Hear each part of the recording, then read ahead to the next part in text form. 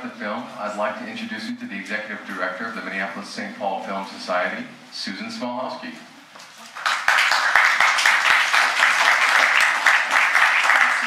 Thank you all for being here on this beautiful sunny day.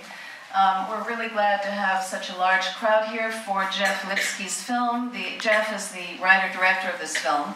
And we also have the producer here today. And they're going to do a Q&A with you. They're going to talk for a few minutes before the film and then do a Q&A with you afterwards.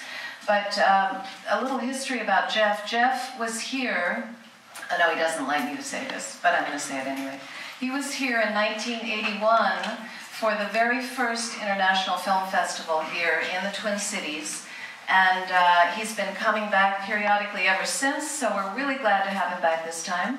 And I'm just going to hand it over to Dan Sartorius, the producer, and Jeff Lipsky, writer-director. Thanks. Thank you very much.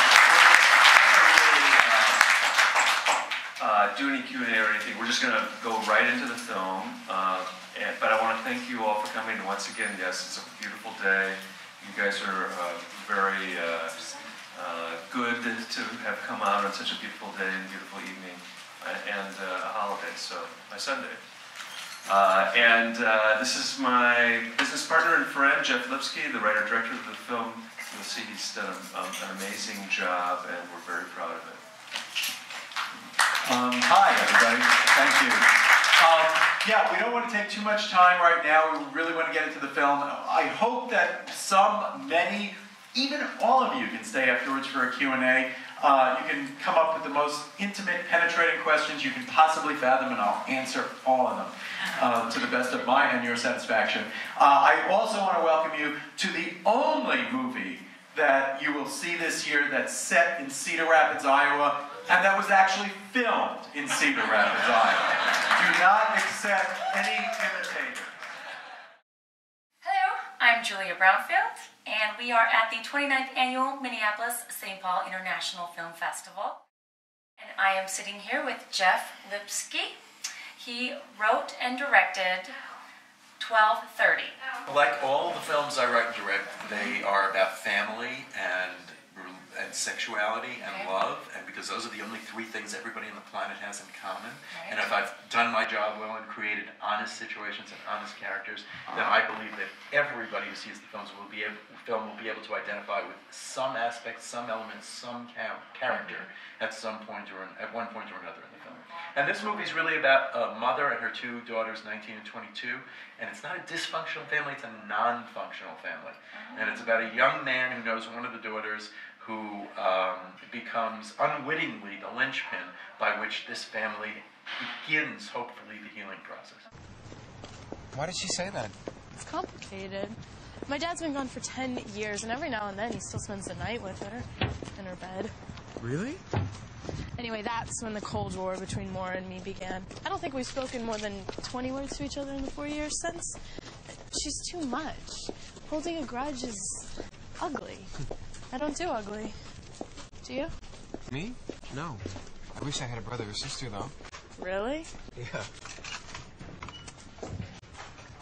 Now, how many film festivals have you been to? I understand, have you written 4 films? I have written 3 Okay. and directed 4. Directed 4, okay. And you mean with this film?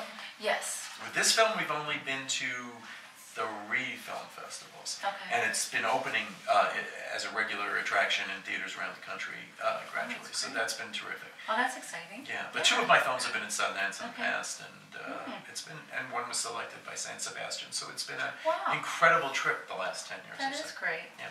So how does our film festival fare to the other film festivals you've been to? Well, the wonderful thing about Minneapolis so far is that much like Toronto and much like Sundance, most of the films are completely packed. Minneapolis is very responsive, very receptive to this sense of discovery. Right. That is the hallmark of any good film festival. Absolutely. Well, I certainly appreciate you taking the time out to talk with me today, and I'm so glad that you made it to our festival. Thank you very much. I'm going to see your movie. Thank you very much. I appreciate it. Thank you very much. And thank you for staying. We really appreciate it. Are there any questions? I apologize for putting my hand up. I just can't. Yeah. Was it difficult to get the actors to perform naked on set? And were there any things you had to do to accommodate There are naked actors. Intimacy is just a part of any relationship that's an intense relationship, either a marital relationship or a courtship type of relationship. You know, and apart from the fact that I think that this is a little bit of a cautionary tale in terms of the evils of abstinence.